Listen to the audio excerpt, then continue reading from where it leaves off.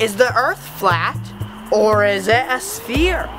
Well, according to the round earthers, when you're on the northern hemisphere and you look up at the sky, the stars appear to go counterclockwise. And when you're on the southern hemisphere, the stars appear to go clockwise. But it all depends on how you look at it. For example, when you look at a clock, sometimes it appears to go clockwise, and other times it appears to go counterclockwise. Well, try this at home. Look at a clock. Is it going counterclockwise or clockwise? It all depends on how you look at it. This is what the round earthers thinks the Earth looks like. But it looks pretty flat to me. At the end of Isaiah 11, verse 12, it says, "And gathered the dispersed of Judah from the four corners of the earth." Four corners of the earth? That proves that the earth is a round disc. You can see way farther than you're supposed to see if there were curvature. The round earthers say that the atmosphere bends the light, but the atmosphere cannot bend the light. That's not how light works. You need a lens. Now it is time for Q&A. The first commenter asks, why does the bottom of ships disappear first if it's not curvature?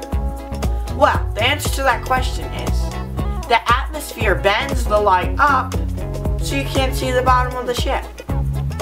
Wait, if it rains on a spinning globe, then all the water will fly off of it. That means all the rivers, all the lakes, all of the oceans, the airplanes in the air, everything will fly off of it. Now, unless there was some weird force drawing everything towards the middle of the sphere, everything would fly off of it. The sun shines on about half of the Earth at a time, which makes this shape that kind of looks like a beam. And if you get this picture of a sun and you reverse its colors, it looks like a beam. Round earthers say that tides are created from moon's gravity. But the moon doesn't have gravity because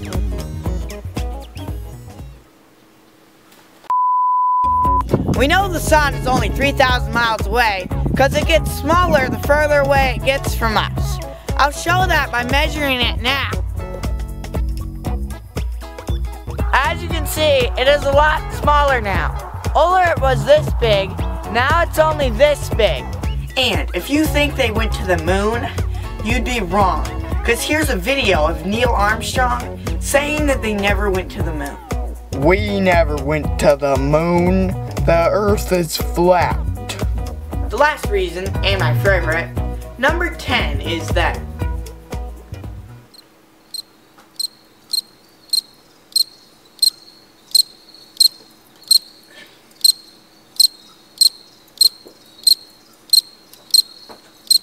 that's all 10 reasons why the Earth is flat. Please subscribe.